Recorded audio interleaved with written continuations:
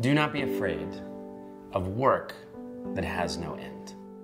So for the last decade, I've been working on the global water crisis, on the problem that 663 million people are living without access to their most basic need.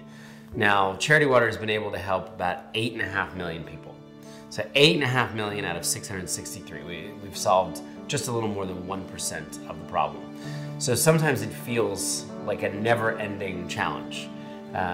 You know, in the good days, we fill up stadiums worth of people and realize that, wow, that is an impact. 8 million lives is a lot of lives, but it's 1% of the global problem. I really believe that if your work is to end the needless suffering of others, if you are giving of your time and your talent and your money to lift people out of extreme poverty to improve other people's lives, then it has no end. Because when we solve the water crisis and we see that number 0, we're not just going to drop the mic and go become bankers. We're going to go turn our attention on another basic need. Maybe it's shelter, maybe it's health, maybe it's a justice issue. I mean, for the last 10 years, I've made somewhere between 100 and 200 speeches a year, and in some ways that has led to a lot of the success. Being out there trying to move people towards greater compassion and empathy through stories. If I just stand on stage and say 663 million people are living without clean water, everybody goes numb. We don't respond to statistics and numbers.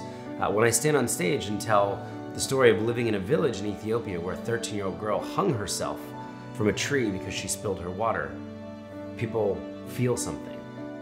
They are drawn to action. They're drawn to a greater level of compassion.